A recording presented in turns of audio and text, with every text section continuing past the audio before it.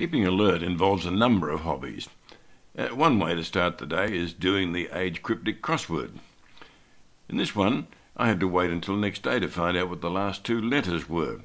I could agree with span as meaning overpass, but couldn't relate it to a lot of mules. A dictionary check showed me as one meaning a span as a team of horses. Next thing is the Sudoku, trying to get it complete without putting little figures in the possible numbers in each square. The challenge of completing the assembly of an IKEA storage unit was one where I called in assistance from my son-in-law. I've recently moved, and selecting and hanging pictures in my bachelor pad they're mainly travel souvenirs, has required quite a lot of concentration. The orchids have been rather neglected this year. Another hobby that keeps me on my toes is family history. I seem to be the person in my generation that's collected all kinds of materials about family, and now I have over 2,000 names in my computer program. I can include written information and pictures and easily locate them when needed. Photos where names are known are particularly useful.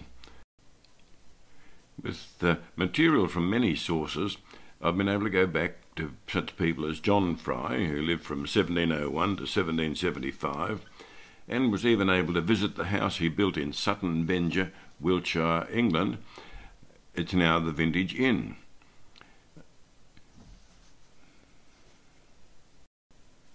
I was able to get back 13 generations, back to John Fry, spelt with an E. Following another line through Elizabeth Fry, the prison reformer, I was able to get back 15 generations, back to James IV of Scotland. But of course, I keep track of descendants, and 2 of them were married this year. The first one, Grant, was married in Kangaroo Valley near Nowra, and I got the chance to dance with one of the bridesmaids. Naomi was married much nearer home in the Yarra Valley, and I was happy to join the festivities there too.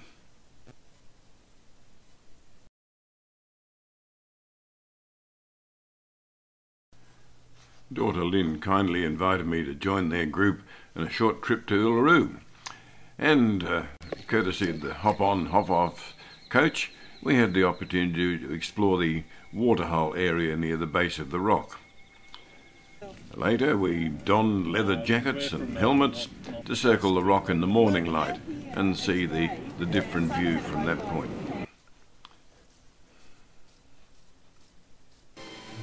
Snooker is another continuing hobby. Fortunately, I've been able to set up my billiard table in the garage here. The aim of the game is to make the white ball, that's the cue ball, hit a red ball into a pocket, and that gets you 1 point. And then you can try to put a coloured ball into a pocket, but it doesn't always work. You can see the game starts with 15 red balls on the table, and once pocketed they stay off, but any coloured balls potted are replaced until all the red balls are gone. Then the colours have to be pocketed in order of their value. Yellow 2, green 3, brown 4, blue 5, pink 6 and black 7. Nice. If it doesn't appear easy to pocket a ball, you can then try to put the cue ball in a position where the opponent doesn't have a straight line to the ball that they want to hit, and that is they're snookered. That means they have to go by an indirect route, and if they don't hit the ball required, it's a foul stroke.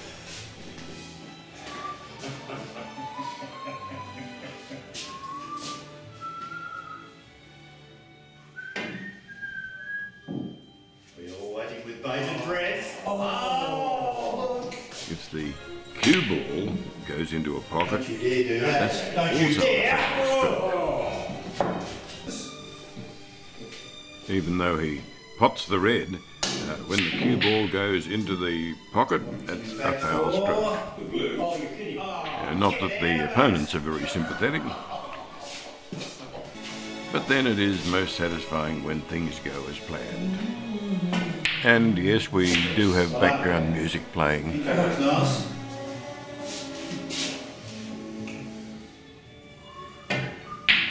Well done.